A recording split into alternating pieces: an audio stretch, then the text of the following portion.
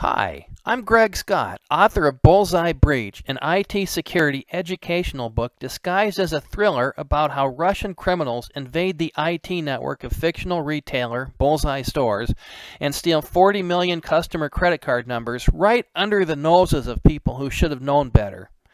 When you see acronyms like IoT and DDoS in the same sentence as the word drone, it probably brings up images of a 1950s science fiction B-movie. But once you finish this mini-seminar, you'll realize this stuff is right in your 21st century living room right now. IoT, or the Internet of Things, is shorthand for a new generation of connected products. Think about thermostats, baby monitors, security cameras, kitchen appliances, door locks, you name it. All kinds of stuff you can control from your cell phone. I even saw an article about a smart hairbrush that figures out things about your hair and interfaces with a cell phone app. Find a picture of me on the internet and you'll see why the hairbrush app doesn't do me much good. And this is what a DDoS, or distributed denial of service attack, looks like. It's when a bunch of systems across the internet team up and pour packets at you faster than you can handle them. Are you a Star Trek fan? I'm talking about the original Star Trek here. Remember the episode where dozens of androids who look like Harry Mudd's ex-wife all shout at him at once and he can't get a word in edgewise? That's what a DDoS attack is like.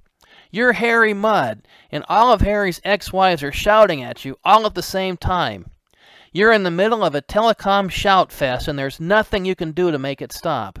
Except it isn't dozens of systems shouting at you, it's probably thousands. DDoS attacks are not as old as the original Star Trek, but maybe as old as Deep Space Nine. They've been around since at least the mid-90s. In 2000, I was part of a DDoS attack against the country of Brazil. Somebody turned one of my systems into a drone. I was unhappy. I've written blog posts about that incident and the FBI reaction. When I was putting this mini-seminar together, I found a presentation from 2003 about the history of DDoS attacks, and the 2000 Brazil attack was in it, which did my ego some good. That attack sparked my interest in security, so blame somebody who was mad at Brazil at the turn of the century for the mini-seminar you're watching right now. You may have heard about a 2016 attack that took down a chunk of the internet for a few hours. Drones again. The idea is to compromise thousands of systems and turn them into drones to do the bidding of an anonymous master. See my mini-seminar about phishing scams. That's phishing with a PH, for how crooks turn your systems into drones. In a DDoS attack, somebody commands all those systems to pour traffic into the victim, overpowering the victim and knocking the victim offline. Does anyone still think lonely teenagers orchestrate all this stuff from their bedrooms? Or what about some computer genius operating out of an undisclosed location somewhere? You do realize Ronald Reagan isn't president anymore, right? There are still computer geniuses and lonely teenagers, but the enemy today is lots more sophisticated. Today, we're up against organized crime and hostile countries. There's an entire value chain and underground economy arrayed against us. And right about here in every presentation is where people start to object. You can just hear it. So what? I'm not into international espionage. Usually followed closely by, none of this applies to me. I'm not technical. I don't have anything on the internet anybody cares about. Oh, yes, you do. If you don't remember anything else from this mini-seminar, remember this. You are connected to everyone else on the planet over the internet, and there are people who want to use your internet-connected devices to attack somebody else. Think about, say, a surgeon operating on somebody and collaborating over the internet. Suddenly the communication goes dark. How would you like it if you find out you're part of that attack? Does that sound too far-fetched, too science fiction-like? Well, think about this one. Think about a live stream of, say, the Super Bowl, and suddenly that goes dark, say, right in the middle of the halftime show. And you're part of the attack. You helped cause millions of people to miss the halftime wardrobe malfunction. You want that on your conscience? This stuff is not only in high-profile internet destinations, it's everywhere, including your living room. and your bedroom. Here's just a few related articles. In early 2017, the United States Federal Trade Commission is suing D-Link for making shoddy security cameras and internet routers. D-Link is a company that makes that stuff in your home. Here's another article about a record-breaking DDoS attack in the fall of 2016 from millions of compromised security cameras, and they were not all from D-Link. And an article about Wi-Fi pillows and hairbrushes from the 2017 Consumer Electronics Store. Imagine millions of high-tech pillows and hairbrushes attacking NASA someday. This is the fallacy most people fall for, but you won't. Most people turn off when they hear this stuff because they don't see any way they could become the victim. And they're probably right. The odds are pretty good they'll never be a DDoS victim. The attackers care about you in a different way. They don't want to attack you head on. They want to use you to attack somebody else. Your mission, whether or not you choose to accept it, is to make sure this does not happen to you. You're connecting to the internet. Time to take some responsibility. Don't expect the government to do it for you, especially after what we saw in the recent 2016 election cycle.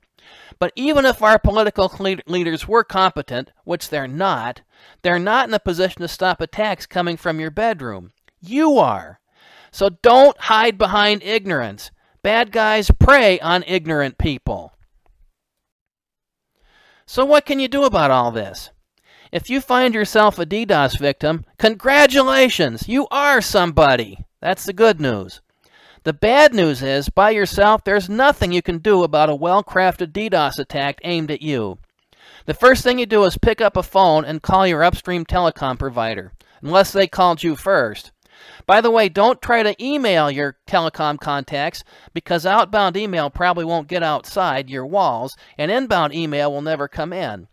So take satisfaction that somebody cares enough about you to keep this barrage up, and then start making real old-fashioned phone calls.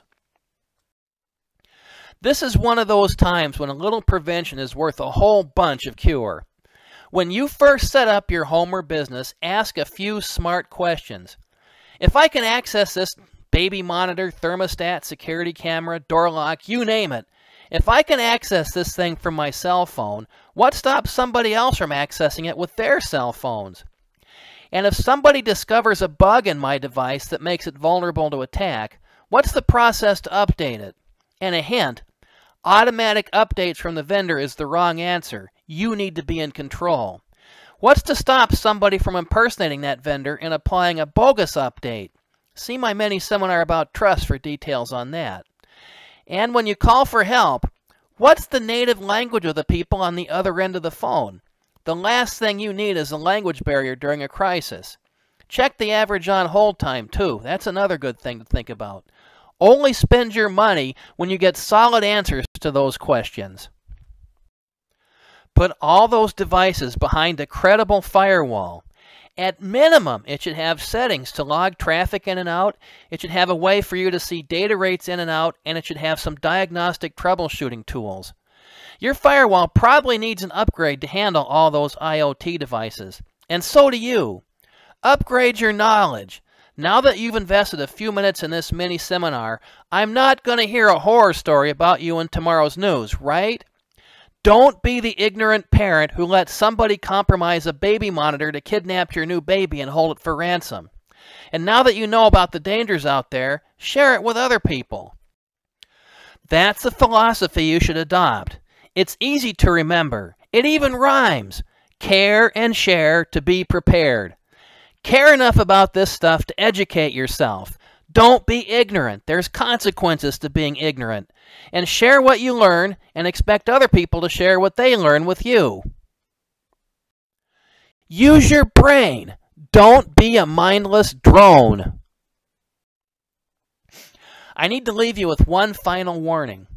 Buy your copy of Bullseye Breach today, but don't start reading until a Friday afternoon, because once you start, you won't be able to put it down, and this gives you the whole weekend to recover from jet lag after you're up all night Friday night reading.